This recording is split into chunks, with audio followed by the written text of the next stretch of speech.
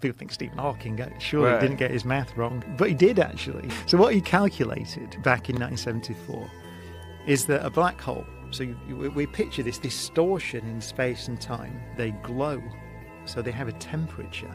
They emit radiation. It's called Hawking radiation, which means that they shrink because they're emitting stuff. So that means they have a lifetime. One day they'll be gone. But you have to address this question of what happened to all the stuff that fell in. And his calculation said that there's no record at all of anything that fell in all this radiation that's come off the black hole.